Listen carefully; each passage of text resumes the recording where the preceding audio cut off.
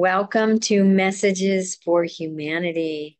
I am Grace, channeling my beloved son, John. And this is a message from our book, Empowerment on Defensiveness. You cannot defend and armor your heart and be wide open love simultaneously. To defend is to make an attack real. When you guard your heart, you allow fear to take the place of love in your mind. Spirituality is about mastering the mind, body, heart, and spirit. A joyous harmonic alignment of the mind, body, and spirit's creative partnership within you. In order to yoke and become one with soul, mind, and body, you must first be clear in the distinction of what you are and where you have power. You are the eternal soul. You are not the temporary body or ego mind. However, your soul can also be called mind, capital M, mind. The non-physical place of oneness on the level of your conscious awareness. When you realize that you're not a brain or ego or a limited individual consciousness or the conditioning, nor the body and personality, you discover where your power lies, the infinite empowered soul. The soul needs to master both the lower mind, physical and subtle body, in order to attain sacred embodiment. When we become defensive, we have taken on the belief that we are the body and the lower ego mind, believing we have been attacked.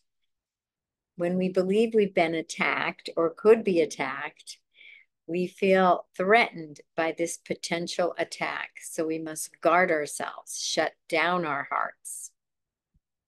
We forget we are an eternal, invincible soul power and believe our power is external. When we forget our power is within and believe it is without, any external circumstance can spiral us into upset at any time. You believe you are a victim, weak and threatened, needing to protect yourself from the external world. When you believe you are a body that needs to be defended, you forget where your safety dwells. Not in the body, but in the heart, the capital N mind, the soul. Your power and safety dwell in your choice to know the truth about yourself rather than the lies. The truth is that you are a powerful, infinite, all-loving soul presence, not a vulnerable, temporary, very limited body and brain. Once you realize your power is within, not without, you no longer need to defend your heart against the imagined external threats. The world you perceive is a reflection of your inner consciousness. If there is something you don't like, you can take responsibility and heal this at the source. Defenseless love will free you from attack. Because if you are free and have no inner defenses, your world will reflect only love.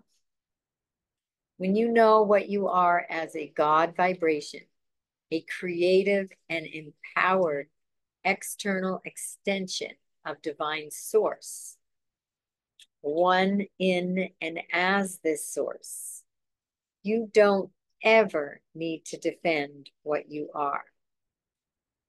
It is your divine right. Your thoughts become aligned with the divine self, your conscious awareness, the true eternal self.